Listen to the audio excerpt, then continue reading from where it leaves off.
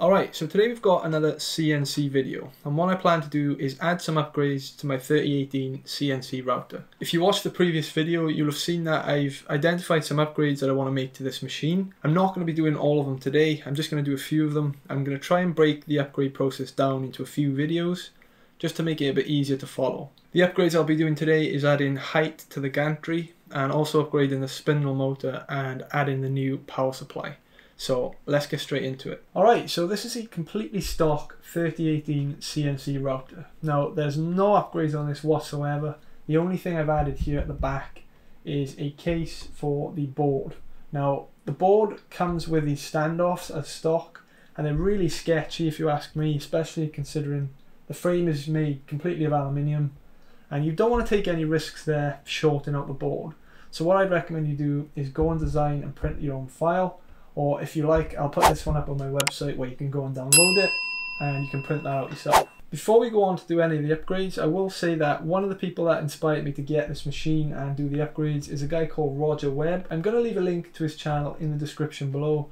Make sure you go check him out. He makes awesome CNC videos, and if you're into stuff like this, you're really going to love his channel. So make sure you go subscribe and show him your support. As I said, one of the upgrades I'm going to be doing is adding height here to the gantry. Now I bought these two pieces of 2020 aluminium extrusion. These are 300mm each, and all I'll be doing is replacing these pieces here on the side with these ones. So we'll essentially be gaining that little bit of height there. We're going to actually be gaining around 80mm of height. It's not a huge amount, but it's enough for what I want. As I mentioned in the last video, the reason I want to add this gantry height is so that I can use much higher quality milling bits that have a larger shank on them. So you can see here, if I were to install this milling bit in here, we've lost here a lot of Z height.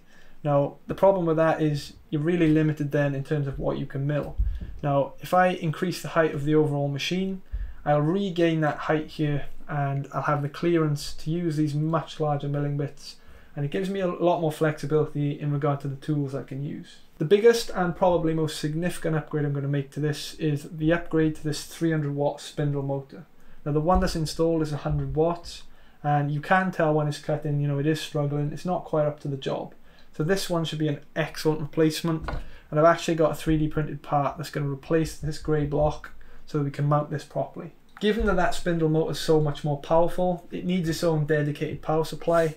So I bought this thing off eBay. It's a 360 watt power supply, which should be more than enough to supply the 300 watt that the motor requires. This power supply is going to have to be mounted somewhere on the back here, or I may put it down here, I'm not quite sure. I'm going to play around with that. I'll probably design some kind of bracket and I'll make those files available as well. The final upgrade I'll require is this stepper motor upgrade, so I'm literally just going to rip this one out and replace it with this one, which should just give us a little bit more torque to lift up that heavy spindle motor. So now what I'm going to do is just rip this thing apart, get those upgrades installed, and I'll give you a rundown once it's all complete. So the gantry height upgrade is relatively straightforward, so the one I really wanted to concentrate on and document for you was the upgrade of the motor spindle holder and the X-axis disassembly itself. So when you take the X-axis apart, you have to take out the bearings. There's an anti-backlash mechanism in there as well that needs to come out. And once you've got all that out, you can just tap those into the new printed part. Relatively easy.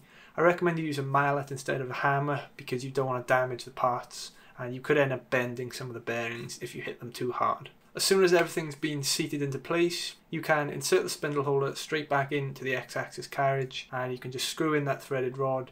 And you will need to insert the smooth rods in as well. It can be quite difficult, but if you're having trouble, you can always tap them in slightly using a hammer, which I did here.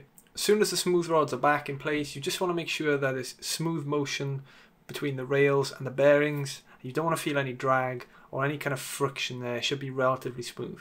From here you can reinstall the Z-axis motor. I had to actually print some brand new standoffs for this one. So you'll see later in the video, those white standoffs have been replaced with black ones. While I had the whole X carriage stripped apart, I took the opportunity to take some measurements and model it up in Fusion 360, ready for when I do some future upgrades. As for the reassembly, you just want to carefully slide the X carriage back onto the rails. And when you're tightening up these rails, make sure you slide the X carriage from left to right. That ensures that the bars are completely parallel and you can have the smoothest motion between them. Okay, so as you can tell, I've installed the gantry upgrade, and you can see it's made a huge difference to this machine already. You've got a lot more room to play with down here now, and I've also managed to install the new bracket for the motor and I installed that stepper motor, which has a little more torque than the previous one, just to lift this bigger motor up and down. So just to show you, this motor mounts straight in here. Obviously you clamp it down when you're ready, but you can see now that just fits in there. And we've got so much more room here to play around with. My primary reason for doing this was so that I could use these high quality milling bits that tend to have a larger shank on them. Now you can see that if I mount this bit in here, I've got quite a bit of space left at the bottom to play around with as well.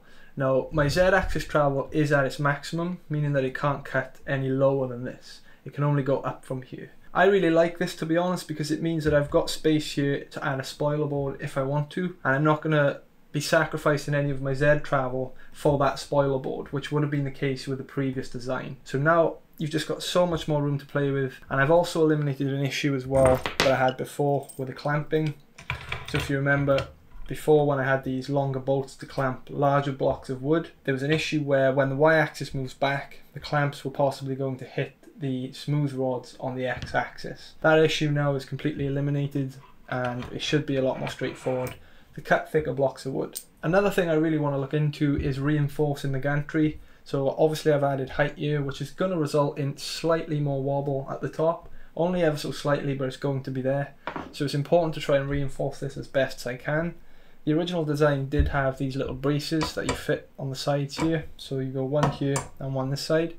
But I think I'm going to design something myself, something a little bigger, maybe a little sturdier as well. Print it in PETG, which would be nice and strong. Overall, really happy with the way this is looking at the moment. I've still got a few things to add on. I need to add the threaded rods in.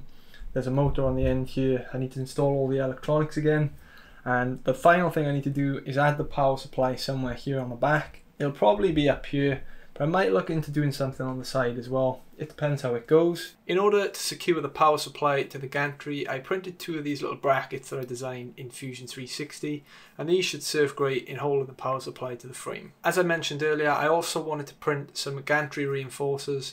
These are much bigger and stronger than the ones that came with the stock machine, and they should do an excellent job at minimizing wobble on the gantry. So there we have it. That's the 3018 CNC with the majority of its major upgrades. As I said before, you can already see this is looking like a much more capable machine already. The biggest thing for me, as I said earlier, is this gain in gantry height. It just opens up so many more doors and gives you a lot of flexibility down here in terms of what you can work with. The spindle as well now is going to be more than capable, especially for the majority of woods. And if we compare to the old one, you can really see there the difference. We've got a lot more power, a lot more torque, and overall just a lot more capability. I designed and 3D printed these new braces on the side. So as I mentioned previously, the original design had these shorter ones, which was fine for the lower gantry height. So I printed some bigger ones, and it does a really good job, and that's now very sturdy. You can also see that I switched a few things around. So the X-axis motor is now on this side as opposed to this side. The reason I did that was so I could put the board on this side and the power supply on this side. It's just more convenient for my setup over on the worktop because my computer's on this side and my plugs are on this side. Just more convenient for me really, and it's definitely not a necessity for the upgrades. There are still a few upgrades that I want to do to this machine. As I mentioned before, they are the limit switches, and the final one will be the addition of an extra smooth rod to try and help minimize the movement here. Now if I show you a clip of this side on, you can really see there is still a little bit of movement there, and you don't want that at all for any of your cuts. When you start moving to harder woods, that movement is going to start to show itself on the finish of your final results. The reason that the wobble is happening is because of these smooth rods. So the smooth rods are quite thin, so when there's force applied to the spindle, the weakest thing is going to move first, right? So these smooth rods, they're not very well supported in the middle, or anywhere actually other than the sides. So what happens is when you apply pressure here, the softest thing on the frame is going to bend first, and that would be the smooth rods. There are a few ways you can go about solving that issue. One of those is obviously to add in an additional smooth rod, which will be somewhere at the back, but I'll see how that goes. I did manage to capture the design of the X-axis part, so I can modify that and print my own if necessary. As for now, I'm really pleased with this. I think you'd agree that it looks like a much better machine than it was originally. And next thing I'm going to do now is just try and do a few cuts with this new setup, make sure everything's working, make sure all the software's complying properly, and once I'm happy with how it currently is, that's when I'm going to start tackling that problem of eliminating the wobble here. Just to sort of remind you, any files for any of the parts I've used here, I will be making available on my website very soon. I've got some plans for my website that I think you're all going to be quite excited about.